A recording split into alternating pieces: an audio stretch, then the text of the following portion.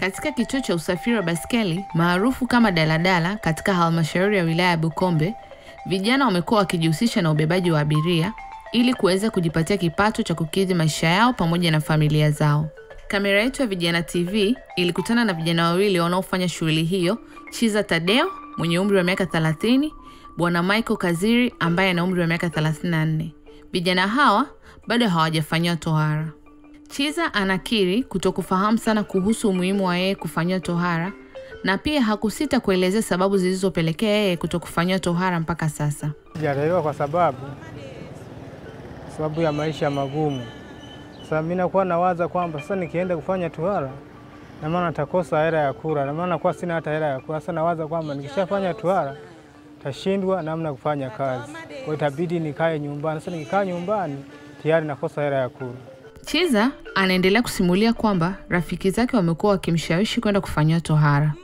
Rafiki zangu wananiambia kwamba nikafanye tohara, kwamba nikifanya tohara najilinda na maradhi mbalimbali.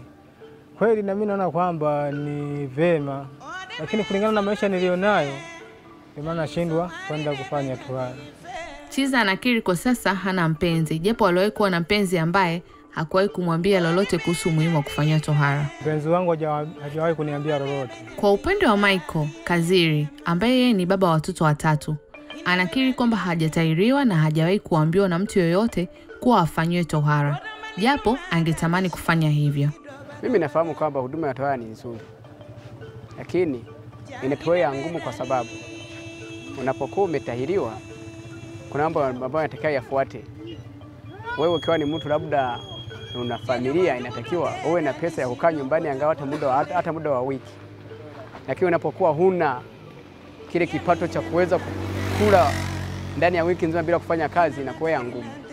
Kwa hiyo ndio maana kuja kujikuta tunamaliza muda mrefu pasipo kutahiriwa. Hiyo ndio sababu.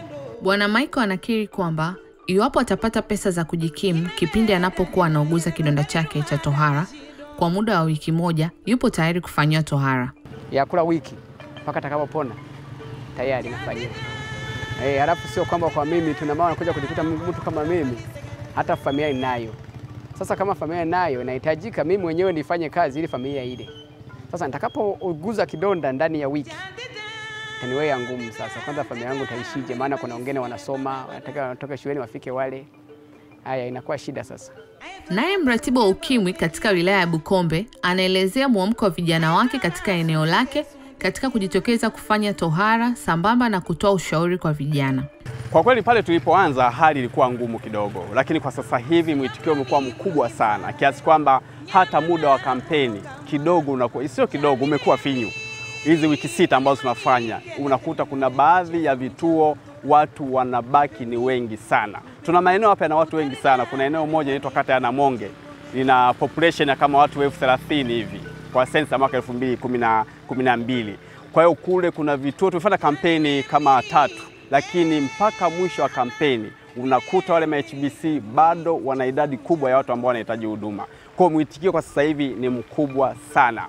Na zaidi mwitikio unakuwa mkubwa kipindi cha kiangazi, kwa sababu wananchi wetu wengi ambao tunafanyia tohara huku ni wale ambao shughuli zao kubwa za kiuchumi ni kilimo. Kwa hiyo wakati wa kiangazi wakishavuna, zile kampeni za kiangazi zinakuwa na watu wengi zaidi kuliko kampeni za kipindi cha masika. Naye Bwana Michael hakusita kutoa ushauri kwa taasisi ambazo zinazojihusisha na utoaji wa huduma za tohara. Ushauri wangu ni kwamba waendelee kutoa huduma, lakini vile vile wanapokutana na changamoto kama hizi, kama wanaona namna ya kuwasaidia, wawasaidie zaidi. Kwamba wakutana na mtu kama mimi, kama kunapokuwa na uwezekano wa kumsaidia ili kwamba uwezekane na huduma hii kwa changamoto zilizopo, waweza kumsaidia. Hata mimi nikisaidiwa naweza.